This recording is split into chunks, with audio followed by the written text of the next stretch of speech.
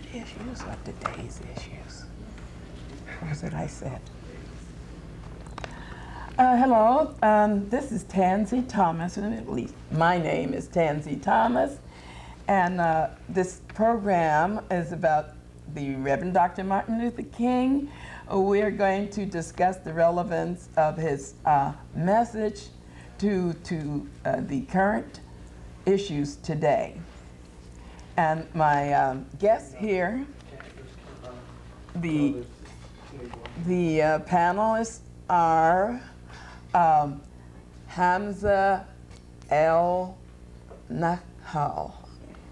He is the director of the Islamic Center of Davis. Next to him is our former mayor, Ken Wagstaff. Hi, Tansey. Hi there. And this gentleman here is... Thank you for that, gentleman. I like that gentleman idea. This is Dick Livingston. He's a professor of ethnic studies. And would you want to say where? Or just I try to keep that incognito. Okay. All right. And this lady here is Hannah Biberstein. She's a member of Haverim. Haverim. Jewish Fellowship of Davis. All right, great. All right, I have given these, our panelists, a speech that was made by Dr. Martin Luther King in 1967. It's called Beyond Vietnam, A Time to Break Silence. And it was delivered April 24th, 1967, at meeting of clergy and laity concerned, that's in caps, clergy and laity concerned at the Riverside Church in New York City. One thing about this speech, I'm using this because it was referred to me, and I have to give him credit to not doctor, I won't make him a doctor, Reverend Timothy Malone, who was so taken by it. And so I saw that it would be very useful for this discussion. The speech, in the speech, Dr. King expresses anguish and making this moral decision, to speak out. It was very difficult to speak out and make a declaration of being opposed to the Vietnam War. So, and he was quite anguished about it because it sounds so unpatriotic, and he knew that it was going to be trouble. And of course, the communist scare was going at that time. So it's a very, very poignant discussion of his anguish, and he reasons why he had to make this declaration, despite he knew what was to come. And he was concerned about that this war was going to increase the suffering of people, not only in this country, but abroad. He's concerned of the impact of U.S. foreign policy, support of dictators, quashing the dreams, of people not only here in this country, but abroad for peace and a fair and just war and human rights, all of those kinds of concerns. And he was concerned about the denial of freedom, and he explores and very, very thoroughly. He gives very forceful arguments of why this war was so cruel and how destructive it is to all humanity, not just to the people in the U.S. All right, I believe this speech speaks to concerns that the panelists have, as I understand it. You bet. And and so I would pose a question. I'd like for each one of you to individually discuss how this Dr. King's anguish, all of his concerns, how it relates to the things that you are concerned about. And so I will start with, I'll start with you since you're in the first place. I'll start with you, Hamza. Okay. Well, I would like to greet you with the Islamic greeting, first of all. Assalamu alaikum wa rahmatullahi wa barakatuh. May peace, blessing, and mercy of God be with you. My name is Hamza Nakhal. I came from Egypt in 1969. I've been resident in Davis since that time. And I came to study for a PhD, and I finished my degree by 75. And now I have 3 children here in Davis, and they all went through the Davis school system and university. 2 of them graduated, and 1 of them in her way. I'm also involved with the Davis Islamic Center. And I'd like very much to thank Tansey Thomas for inviting me to be part of this panel.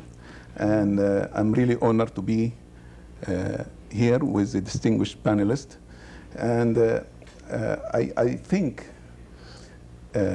activities such as this today, where the community come together to discuss issues of concern and open dialogue, is a way to finding solution and making resolutions. As I said before, I came in 1969, so I came past Dr. Martin Luther King. But back in Egypt, when we all followed his steps, we all followed his movement, because he stood up against his own government in matters of war, and he stood with the poor, and he stood with the oppressed people, and he was really, he was a hero. To us, he was a hero. So Dr. Martin Luther King, by any means, is not only an American hero, he's an international hero. And we're really proud of him. And I look up to him all the time for his courage and for his braveness. He was just an outstanding person. And on the occasion of Martin Luther King Day, one cannot but reflect upon the man, his ideals, and what he believed in. This is because the very thing that Dr. King fought for a few decades ago are coming back to haunt us again.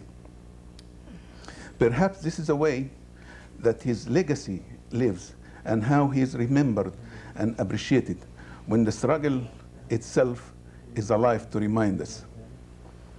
It's time to break silence. Today's world is seeing unprecedented event, a thing called war and terrorism. I'm not sure if Dr. King could have predicted this very event, but he definitely saw a very vivid trend and vicious cycle of violence that the US was involved in. Today, war with Iraq is imminent. Diplomacy, in the words of President Bush, will not work. And the war in terrorism may last for years. Dr. King criticized his own government for perpetuating and encouraging violence because the simplest answer has been to take up arms. The only thing that we have gotten out of this is that it tears countries, it kills children, and annihilates the infrastructures. The land of Babylon, or Iraq as we call it today, once had the lowest children mortality rate in the world. Now has one of the highest infant mortality rate and the cancer rate,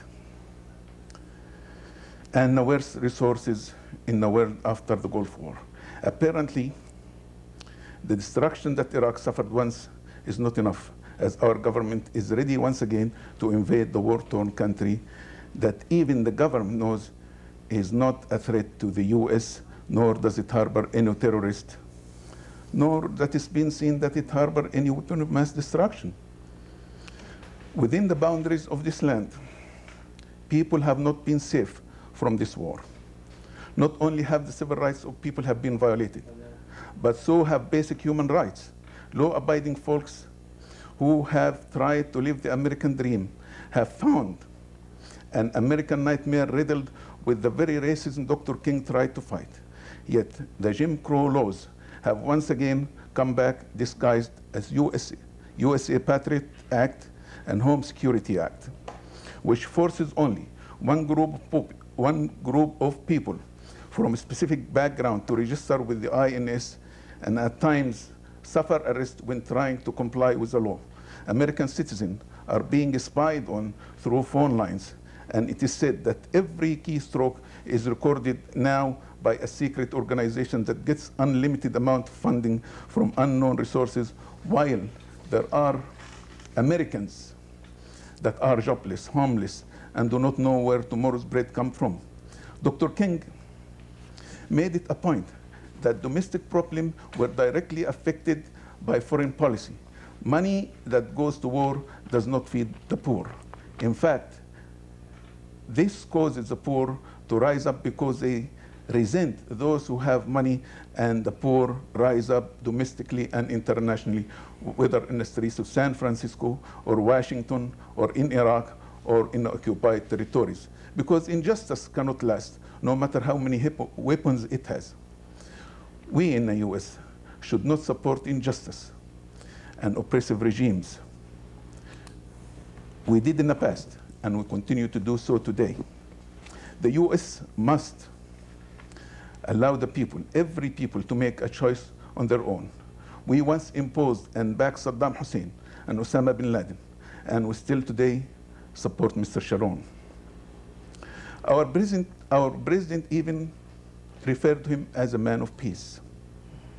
Let us speak for the poor, the oppressed, the voiceless, the weak, and support them until they can get back on their feet. This is not in any way an unpatriotic activity.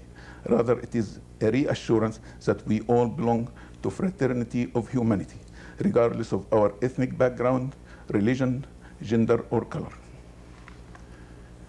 Let us keep Dr. King's spirit alive by teaching our children a different way of conflict resolution.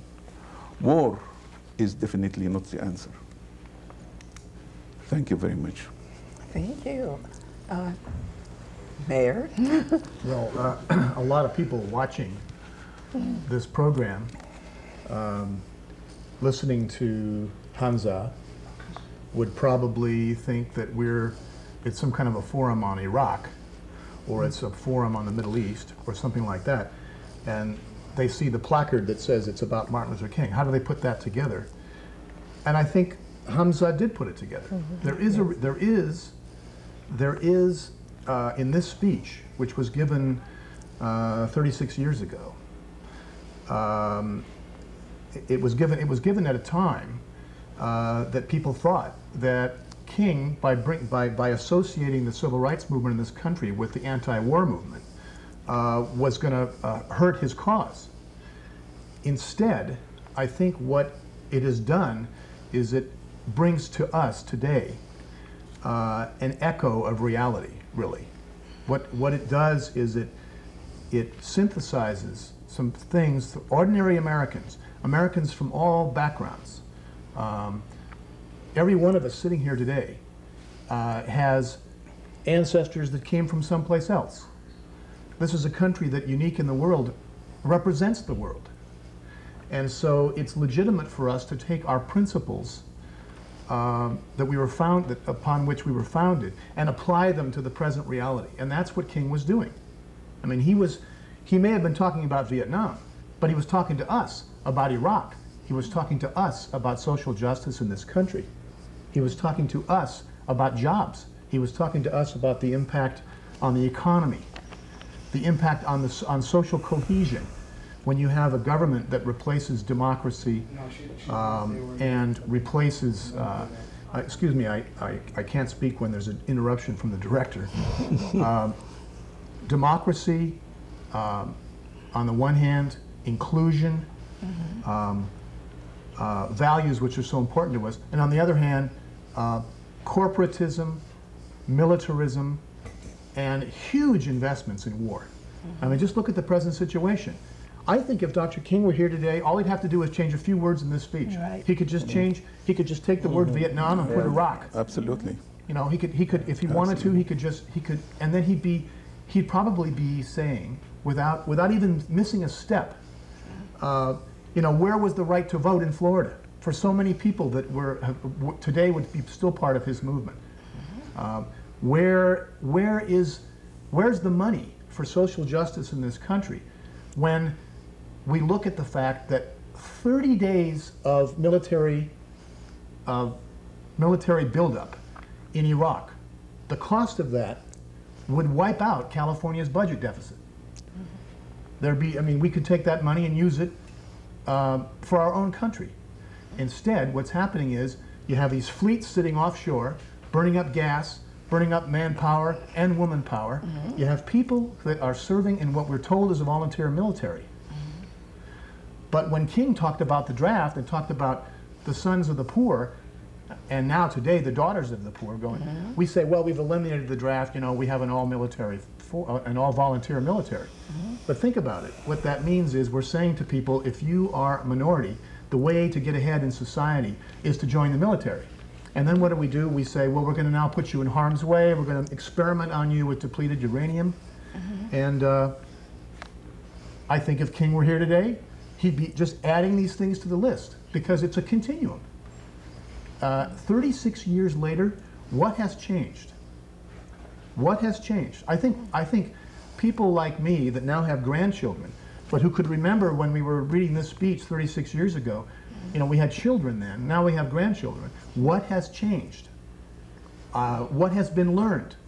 All of a sudden now we're going to repeat trickle-down economics. We're going to repeat invasions abroad. We're going to repeat foreign conquest, It's really sobering. I'll tell you, I'll be thinking about these things on Saturday in San Francisco.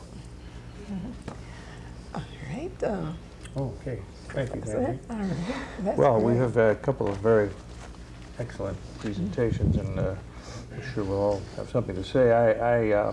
By the way, the college I work at is Solano College. I didn't. Oh, you revealed it. I want to ding one of my bosses down there. But I do want to say that I think one of the important things about Dr. Martin Luther King and this speech and other speeches I use quite a bit in classes is the fact that his words are as appropriate today as they were then. You can see that readily, and I think Ken made some very, very astute points when he compared some of the things today where there isn't much progress. I would say this, that Martin Luther King would be very disturbed today. Of course, he would have been fighting right on up today, and maybe he would have been able to being the powerful speaker for peace and social justice. We may have made more progress, perhaps, who knows. But I think he would be very disturbed because we, in many respects, have not made much progress. As a matter of fact, we've probably made giant steps backwards. At least that's my view. One of the things as a teacher that I think is important, and it's very important in this speech that you gave us to look at, that Tim Malone passed on to you, is the profound truths in the speech, the profound truths that were lacking. Now remember, this is the 1960s, and here we're back up into we're at the new century now. In the 1960s, we were not only going through a civil rights and social justice revolution in the midst of a horrible war, but we were going through an educational revolution. All of a sudden, thanks to people like King and Cesar and people, but King was very, very important, we began to realize that we have not told the truth about American history, that we made the United States always look like the great world liberator, the great first revolutionary power that really showed a colonial power what's what. And we set this wonderful thing in motion, and then began to rewrite history and to make revolution a dirty word. And I think King was able to throw that out, and because of the civil rights movement, we were able to make changes in education, and these profound truths began to become part of our curriculum in many of the schools, and this was a very important impact on the part of King. Now this speech is profound too, because it points out a very important thing about Vietnam. Many people in the early 60s, when we were well into Vietnam, we were well into Vietnam as soon as World War II ended. As soon as Franklin D. Roosevelt died, the anti-colonial policy of the United States switched to the Cold War and a very anti-colonial position. So much so, as he points out, here we go and practically finance the French readmittance into Vietnam with billions of dollars. And of course now, today, as we see Iraq, and we see this move to try to protect what once was colonial Western controlled land, we see the same parallel. We see, hey, we're trying to hold on. Sure, Iraq is independent and has done some good things, like Hamza pointed out. They really, and they were once our ally.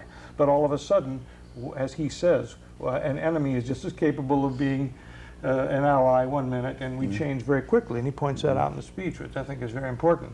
Here we are now seeing Iraq as an enemy because we need something Iraq has.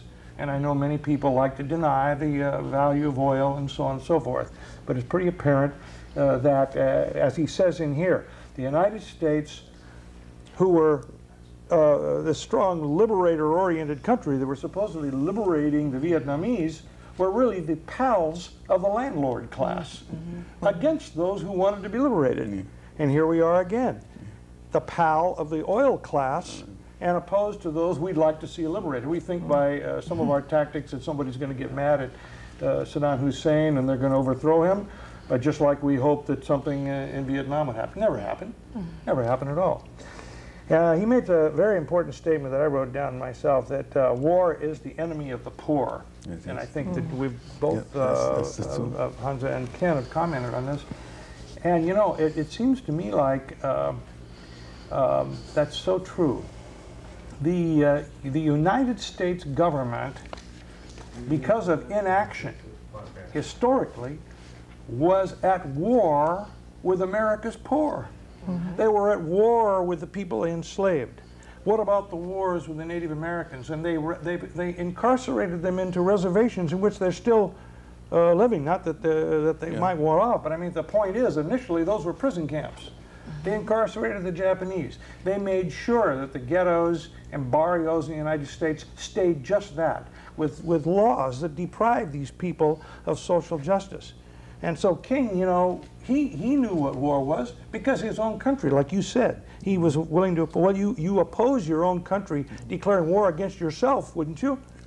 I mean, do any of us want the United States to be honest? Well, I want to tell you the United States is about to be honest. The Patriot Act and the Homestead Act are acts to try to deny the basic Bill of Rights. The very thing that the United States government denied Indians, denied African Americans, denied the Asians that came over, which strictly came over here for work, denied after the Treaty of Guadalupe Hidalgo, denied the Mexican people who chose to be citizens here, and was able to get most of their land from them by hook or crook. So they've declared war. The United States government supports this corporate colonial activity that keeps people in chains. And I think that he's pointing out, King is as relevant today as ever. He talks about the millions of people we killed in Vietnam with poisons and things like that. But what about the bombing of the sewage plants, the bombing of the water supply, and the 600,000 women and children and aged people who have died in Iraq based upon United States constant bombing, and we're not even at war? So it seems to me like if I had to say, King would be very, very angry today. He would be speaking out on a daily basis, and in his marches, he'd be at San Francisco this Saturday, big time. Right. Well, right the speech up there is already in front. written. He's written the speech. Yeah, and we definitely could use it. But I think reading the speech again really shaped my speaking, and I think calling the United States hypocritical in its behavior, I'm not afraid to do that, and I think that it needs to be done straightforward. Thank you. And now, Hannah? I'm Hannah Biberstein, and among many other activities in the city, I'm a member of Beit Haverim. And I'm speaking today as a Jew, and as I'm taking the position of one segment of the Jewish community. I'm not speaking for Beit Haverim, and the Jewish community is very, very divided on the subject on which I'm going to speak. The biggest problem, obviously, for Jews is the Israeli-Palestinian conflict, obviously. And Martin Luther King's words are very profound and very relevant to one segment of the Jewish community that has a special plan for dealing with this problem.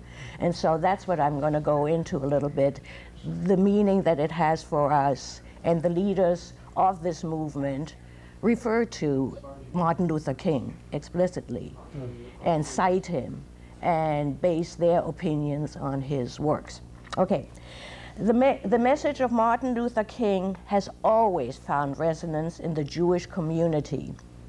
Rabbi Abraham Heschel, one of the most renowned modern scholars and articulators of Jewish spirituality, was a close friend of Martin Luther King and marched with him. It is no coincidence that the disciple of Rabbi Heschel, Rabbi Michael Lerner, has become a leading spokesman for an alternative approach to the solution of the Israeli-Palestinian conflict today. He has founded an organization, the Tikkun Community, dedicated to peace through reconciliation between Palestinians and Jews. He states explicitly that his approach is based on the beliefs of Dr. King. I can do no better to illustrate this point than quote Rabbi Lerner's 6 points as articulated in his new book, Healing, Israel/Palestine. And the first point is ending the oppression of the Palestinian people. Second point, ensuring Israel's survival and security and eliminating terror as a daily reality of life in Israel. 3, recrediting Judaism and the Jewish tradition in the eyes of Jews and non-Jews who wrongfully identify insensitive or immoral Israeli policies with Judaism. And at the same time, and I think Hamza will appreciate this, recrediting Islam in the eyes of people around the world who wrongly identify Islam with a small group of Islamic extremists. 4, protecting the Jewish people from the growing global anger and anti-Semitism that is being fanned by Israel's treatment of Palestinians. 5, and this one is straight out of Martin Luther King as far as I'm concerned, developing an ability on both sides to recognize the legitimacy of the other's story and the other's perception, and learn how to see the world through the other's eyes as well as one's own.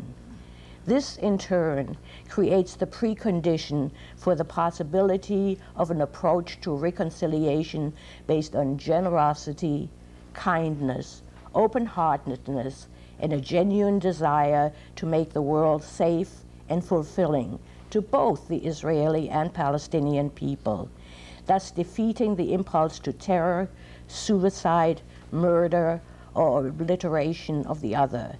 And the last one is recrediting the global hopes for a world of peace and justice, which are undermined by views that see this particular struggle as an example of the intractable nature of antagonism, which supposedly proves the futility of trying to heal or change the world. And I certainly personally find a lot of resonance in Martin Luther King's approach to the solutions that this movement has in mind for the Israeli-Palestinian conflict.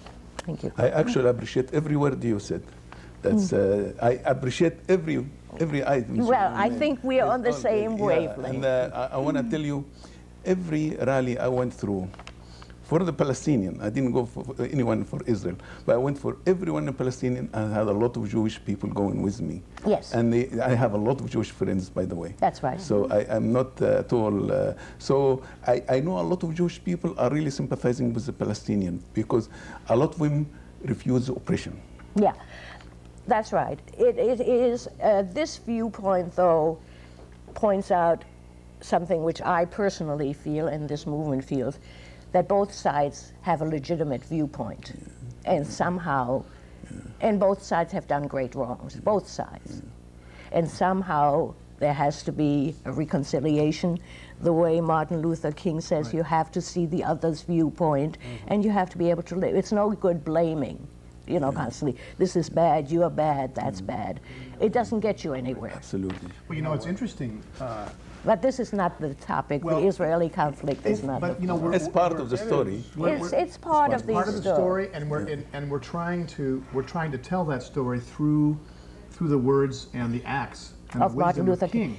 And you know, I would think that one of the things he'd be doing today is pointing out dichotomies, pointing out where we ourselves know the truth, but we don't carry it out in other places. For example, our own government today, a representative of the American government announced that it was possible that we would extend a hand of economic assistance to North Korea, and that we'd like to see some cooperation from them. Now that's called exchange. That's an attempt at reconciliation, and it's in complete contradiction to what's going on in Iraq.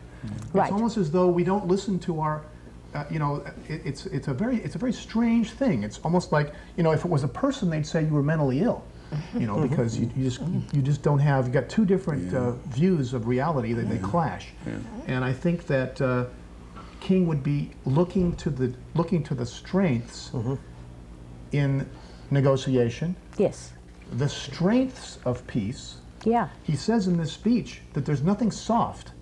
There's nothing soft about what the world's great religions have long said about what it means to love.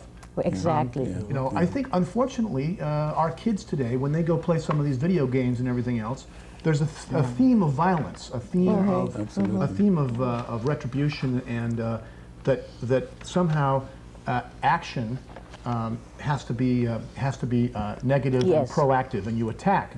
As a matter of fact, and I think King cites Islam, Judaism, Christianity, Buddhism. Right. I mean, he goes right down the line. They all come back to something very central to his speech. Exactly. Which is actually, it actually works politically if countries are willing to do it. And I was struck tonight by watching Jim Lehrer's program. Is that on the one hand, the president saying he's sick and tired. Yes. Sick and tired that people aren't agreeing with him. That's what he's sick and tired of. And meanwhile, the Attorney General, the Secretary General of the UN is just saying, we are not talking about war. We're talking about inspection. We're talking about, you know, I mean, the voice of King. I'll just let the viewers make up their own minds of I think, who's reading the historic text the right way. I think that on that point, though, the North Korean point that you made, the idea that the United States is willing to give something to get some cooperation, I think that profound truth that I was talking about that King would be able to point out to, as a preface to that, is the fact that the United States, shortly after Bush was elected, withdrew from nuclear international controls to a major nuke treaty, and that was, of course, part of the policies of this government. And yet, when North Korea tried to do it, all of a sudden, you know, I mean, long before that, it became one of his Axis double standard. Double standards. And I think we have to point out that the United States has its plans to fight a war in Iraq, and that North Korea is kind of muddying up the water. So they're willing to play the old British balance of power game to try to checkmate, you know, and I think that that King would be pointing out these hypocrisies, this consistent support for the old colonial guard and the same old tactic, you know. I think the frustration, the good thing about King is he kept a strong optimism. The rough thing about myself is I keep a strong pessimism because I feel most of us have been infected by the disease of this game of hate and love. How do you've got both diseases now? How do you know, and which one is stronger? He says toward the end, which I think is a tremendous, you know, passage, where the oceans of history are made turbulent by the ever-rising tides of hate. Well, you know, the tides of hate it's hard go to up with overcome. every kind of bigger type It's of very hard to device overcome. to use to kill people. Yeah, it's very and to get your way. Let me It's a- interrupt at this moment to let viewers know that they wish to call in. This would be a good time. We can accept the calls and as this discussion continues. I just want to Well- agree with both two gentlemen in there. How can we expect our youth, our people, to be not violent, while our government deal everything with violence? It just takes arms on everything. So I think we're really giving the wrong message to our generation day in and day out. And if we go back, reflect on Prophet Joseph, may peace be upon him, the same very people who harmed him and wanted to get rid of him, he actually forgave him. And he told him, I forgive you. And from then, just peace settled out. There were no problem. So we can always go back to our history, see, so what war does accomplish and what peace does accomplish. right. So it's obviously we can definitely do better if we find other solution than war. There are many other ways we can sit down and give and take, as my brother Ken Wagstaff here pointed out, and we must really get away from the war attitude. It's not getting us anywhere. Well, do you think that there's an element of a desire for world domination on the part of well, whether it's the U.S. or the powerful at any rate? Isn't that, you know, down through the ages, haven't there always been certain movements toward world domination, whether it's Napoleon or Alexander the Great? Isn't that sort of like a dream by the powerful? Tansey, I won't put this country in that category. I mean, don't misinterpret what just for myself now. I see. I said this country, unique among all the nations, represents a cross section of the earth. Yes. Everybody's here. Right. And at the same time, we're the United States. I mean, you're looking at it. Right. I mean, we elected, I take that back, we did not elect George Bush. Let's see, what did we do? somebody appointed him? I don't know. But anyway, he's the president. Yeah, don't go And too far. He represents an important, we have a power structure, we have an executive, Right. somebody has to put that together. Yeah, right. But whose message should that person carry? Exactly. The message of the American people. Right. Now, I Right. will tell you, if you look at the polls, even though they are manipulated at times, if you talk to people, I can't find an overwhelming desire on the part of the United States people to have hegemony over the world. No way. Oh, no, in not fact, the most people are proud of the fact that in their lifetimes, the United States has had opportunities for domination that it did not take. A lot of people defended the previous Bush when he said, all right, we've pushed him out of Kuwait, now we stop. Right. But now all of a sudden, that's not good enough for the young guy. Yeah. We've got to, you know. I think the important thing, though, is to speak out. I was lucky enough to be able to escape the Holocaust the last minute in '39. You were? Yeah. Wow. I'm a Holocaust survivor. And the one lesson, I think, that most of us learned is that when your civil liberties and your rights are curtailed, you have to speak out early. Either early or forget it. You'll never get another chance. And I do want to quote, which I always do, there's a very famous German minister, Martin Niemöller, you may have heard of him, who later went to the concentration camp, who illustrates this. He said, in Germany, they came first for the communists. And I didn't speak up because I wasn't a communist. Then they came for the Jews. I didn't speak up because I wasn't a Jew. Then they came for the Catholics, and I didn't speak up because I was a Protestant. Then they came for me, and that time no one was left to speak up. And I think that's the message that, you know, is important to me, that you really have to speak up, and you have to speak up now, because, well, events may take place so that later on it's much more difficult or even impossible. I just want to comment on your world domination issue in there, because I think we can We can have the world domination by peace, not by war, by kindness to other people, not by fighting them. If we spend half of what, maybe even quarter of what we spend on last year was $365 billion. If we spend half that much or quarter that much to feed the hungry and help the oppressed, I think we'll have much better stature in the world than what we have now. Everybody in the world hates us now.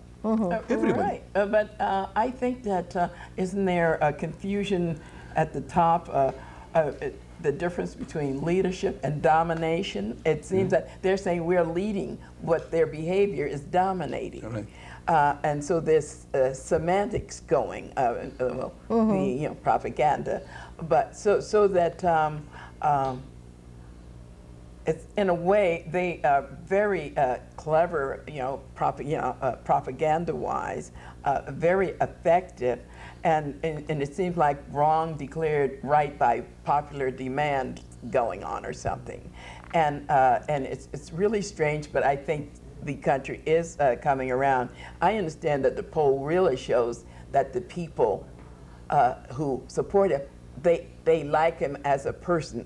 It seems that he's got a lot of people who like, but they don't like his policies, but they like him.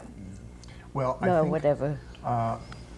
my mother used to say, when you go to the supermarket, don't go there when you're hungry, Right. because you'll buy all the wrong stuff. Right. And you'll start eating the first thing you see, and so on. Right. And I would say, if you're going to make a foreign policy, don't start with fear. And I think what's happening is a lot of people in the United States, some of them for the first time in their lives, on September 11th of 2001, felt fear. I agree. That's true. That's And, true. and yes. fear is, I Yes. think, difficult to overcome. And I think the first step, though, is to realize that you should not be making permanent decisions based upon what you feel in terms of Right. fear. Right. And you have to really assess, well, now, what are we afraid of? And I think most Americans, when you tell them that Iraq did not attack the World Trade Center, they have to pause for a moment, because their That's right. fear wants to strike out at Right. somebody. Right. Or do But something. then you say to them, and then you say, there's someone you don't understand, whether it's the North Koreans, whether it's the Iraqis. The first thing we've got to do is we have to see the strength we have and be confident in that strength and not be afraid. And we can then do what George Bush's father used to always talk about. He talked about a new world order. Now, that used to kind of scare me, and then I'd read, well, no, what they really mean is that we have the opportunity now to build up the world. We don't have to waste all this money on defense. That's what I. You hoped it meant. But now it has words like world order and words like homeland and so on have a different cast. They sound like something out of the 30s. No, I think you're that, right. It's fear. I think that what you're saying is true. I think that one of the things we're looking for is a practical way of addressing this, so that the people of the United States are informed. It took a long time in Vietnam, when it was rolling along, before the press was forced to start talking about it, and I think that in some ways the education system contributed, because the civil rights movement forced this, what I called earlier, more profound truths. And one of the things I feel to some extent is lacking even in today's educational system is that the profound truths have been watered down to a great extent. Like I would point as an example, the social studies standards in the state of California have been watered down, and the role of women, for example, is somewhat reduced. Certain minority positions have been reduced, and the former governor of the state of California involved, and Martin Luther King would of course oppose this, but I do feel very strongly that we have to have a base of knowledge. We have to have the truth. We can't do the propaganda. We have a phone call. Fine. Yeah. Hello? Hello, hi, how are you? Oh, fine, thank you. Do you have a question for us? Yes, I just wanted to address the issue of having more knowledge that the gentleman just brought up, and the role that the media plays in that. Because it is my view that the corporate-sponsored media has not been portraying the truth about the war on terrorism. I think we seem to be getting a lot of regurgitation from what the Army officials keep saying, or what the White House says. Okay. All right. Well, thank you very much, and we'll see how the response go. All right. Well, I just want to finish what I Yeah. was going to say directly to what this young lady says. If we are dealing with teaching our students about what Iraq and the countries in the Middle East, and they're becoming informed about what's happening, and they find out that at one time Iraq was an ally of the United States, that a lot of the so-called weapons we're looking for were given to them by the United States, that at one time Saddam Hussein was a pal against the war against another Middle Eastern country. I think that's the kind of thing that has to be brought out. They can't keep talking about the Battle of Gettysburg when we got issues like this. And that's what I mean by profound truth. And that's what I think this lady's getting at. I see. Anyone else? Did you? Well, go ahead. Hannah has something she wants. Well, I think our whole way of thinking is incorrect. War on terrorism is not like any other war. I mean, the whole thinking has to be different. There's no beginning. How do you know where it began? How do you know when it ends? It's just an entirely new concept that our leaders, and probably our population, hasn't dealt with and can't really fathom fully. It's not a war. I mean, in the way we talk about war. I think, Hannah, you really have put your finger on a big problem now for not only for the American people and for its leaders, but it's a problem in terms of how we educate people. The caller was talking about the role of the media. Now, it's very easy for the media to adopt this war paradigm because A, you get good guys and bad guys. Exactly, B, which you get everybody exciting likes. stuff. You get an exciting That's right. video of aircraft carriers and jets and all that. Heroes. And you can get people on, you can get the doves and the hawks to argue and so on. And as a matter of fact, what I think some Americans understand is that terrorism in this world is to a large extent an outgrowth of poverty and despair. Of course. That's true. Absolutely. We are breeding new terrorists every day, and I say we. I mean in terms of you just took a strip around the globe, and you've got the haves and the have-nots. Exactly. You've got the countries to the south. You've got. We not only have a third world, but I think we're developing a fourth world. We're developing people who are almost stateless. They don't have any. Correct. There was an article recently that I was reading about what's happening in Africa with some of these rebel armies that really they don't have an ideology other than destruction. They're striking out because they come out of these great masses of urban areas. Yeah, that dehumanized. aren't even cities. Being dehumanized. If a new world order means anything, it means that we've got to take this incredible prosperity that Europe and the West and the United States and the rest of the Western world, the so-called first world, have, Yes. and figure out a new Marshall Plan for the future. If we don't do that, then I think that some of the things that have happened thus far are going to look like a picnic. What do you think about this? The great focus on our national security, and what, as you know, I was concerned about should the Constitution, civil rights, and all of these suspended along with the Ten Commandments for the sake of our national security, and is our national security too important to leave to God? I mean, what's the role of the people with moral values, religious leaders? How do we reconcile it with what's going on? It seems like we're going, you have made very good point. Under the current administration, I think there is a strong wind of racism started to blow our way, really. If just last Saturday, Reuters reported there were some racist people in Maine, in Livingston, called themselves World Church of Creator. Oh, yes. And yes. there were some Somalis. Yeah, we know about them. Yes. There were some Somalis, and they just feel that the white people are fed up to have all these Somalis coming in here. And this laws that comes in where you can tap on people's phone and tap in their emails, and I'm honestly afraid of my own I self. am too. Yes. I can't you know, when anybody talk to me on the phone, I'm very careful what I'm saying. I can't open my mouth anymore. Right. And if I, even when I'm here, when I'm talking, I don't know what's going to happen to me after I get out of here. So, and a lot of Muslims feel the same way. I'm not the only one. I understand. But now look, I think, again, let's get back to the problem of fear.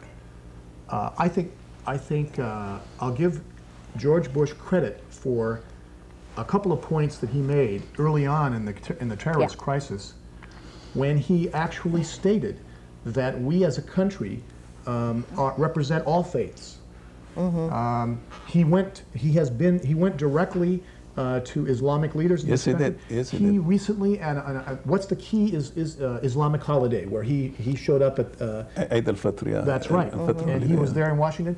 I mean, and if somebody representing Mr. Bush is listening right now, I'll just say, hey, you know, you get big numbers when you do that. You know, people want that kind of leadership. That's the kind of president we want. We don't want a president that says that he has to have his spies find out what we're doing with our computer keyboards. You know, we need a president that I think would speak for the best and the strengths of the American people. People all over the world. I disagree with something you said. You said everybody hates us.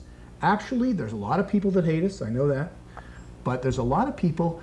It's not so much hate as it is deep frustration. Frustration with what they know that this country is capable of. That they know what we can do and what we did in Europe and what we've done.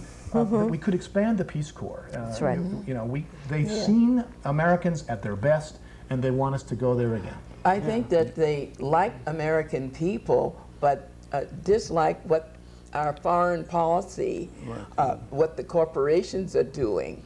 And when the political officials say that we are protecting American values or many things they assign as American, they're really talking about business interests. They're not, talking about values. And so I think that's what America is about. So, and it's not between the corporate wishes, the corporate wishes and the American wishes of the public are two different things. But politicians don't make that distinction, what the oil companies want and what the people want. Yeah, well, there was one thing too. The same George Bush that made these nice statements also hasn't done much to stop incarcerating people and profiling keeping them beyond, without courts, without due process. And I just think that there seems to be a political balance for him. We give him a kudo, but he's still locking innocent people and holding them. And profiling and. Hello, hello. Is there someone there? Hello. Hello, this is Mike. All right. Do you have a question for us? Thank you for calling. Do you have a question? Yes, I do. I'm enjoying the show. Thank you very much for putting it on. I think we need to see more. Thank you. And I'm looking for a little help from you folks, perhaps, maybe some guidance. Most of the people that I've talked to... Could you talk a little louder? Yes.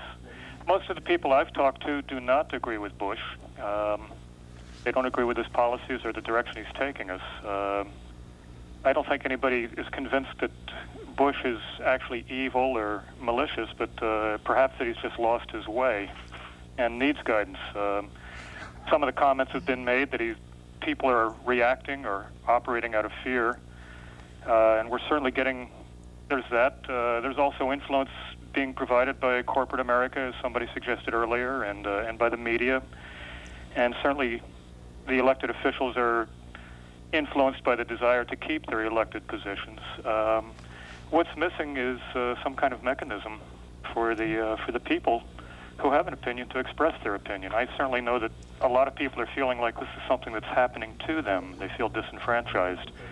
We seem to have lost the mechanism in the democracy for the people to express their will coherently and plainly to their elected officials. Can you folks perhaps maybe address some of the mechanisms that are available for us now that might be effective? All right, we have about a couple of minutes left, and so we'll see what we can do with that. Thank you for calling. I'm going to point out one thing to the caller, and that is that people should not underestimate the power of the pen just for openers now. There's a lot of other things you can do. You can be in marches. You can make sure you vote. You can speak. You can speak out against hate at home and at the workplace. You know, you can tell people openly that you know what you want this country to be. But if you write a letter, I used to work in the state capitol, and my boss used to tell me, he'd say, "Give me that postcard. I want to read it." I'd say, "It's just a postcard. I mean, I was going to give you an analysis. I don't want the analysis. I want the postcard." You look at the postcard.